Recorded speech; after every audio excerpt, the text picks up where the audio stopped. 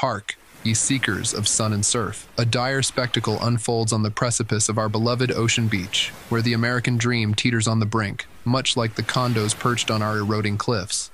It's a scene straight out of a fever dream, where the relentless Pacific gnaws away at the land, inch by inch, leaving the inhabitants of these once grandiose dwellings peering into the abyss. In this corner of paradise, where the waves whisper tales of freedom and rebellion, the earth itself has joined the chorus of anarchy.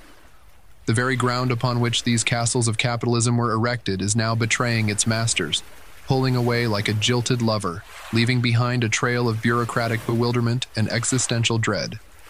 The condo owners, those captains of industry and purveyors of the good life, find themselves adrift in a sea of uncertainty. They rally, they plead, they seek the intervention of the city's machinery to hold back the tide that threatens to reclaim their slice of the American pie. But nature, that wild beast, cares not for the constructs of man. It marches to its own drum, indifferent to the pleas of those who sought to tame it. And so we stand at the edge, peering into the void, contemplating the impermanence of it all.